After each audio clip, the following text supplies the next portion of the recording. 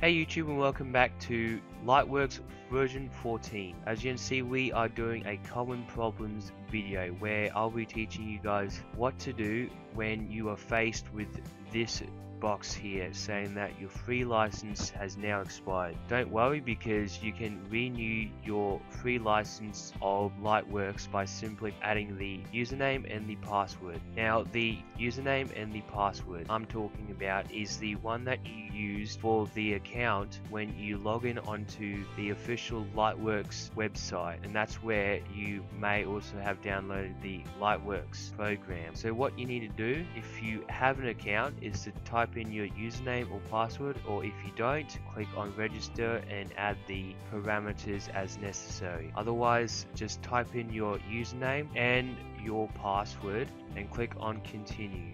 And as you can see, you should have this dialog box saying that you have successfully activated Lightworks free, and that's all you need to do, guys. I hope you enjoyed this video. Please leave a like, share, subscribe. We're going to be making more videos like this, short and simple and straightforward. Thanks very much, guys. See you soon.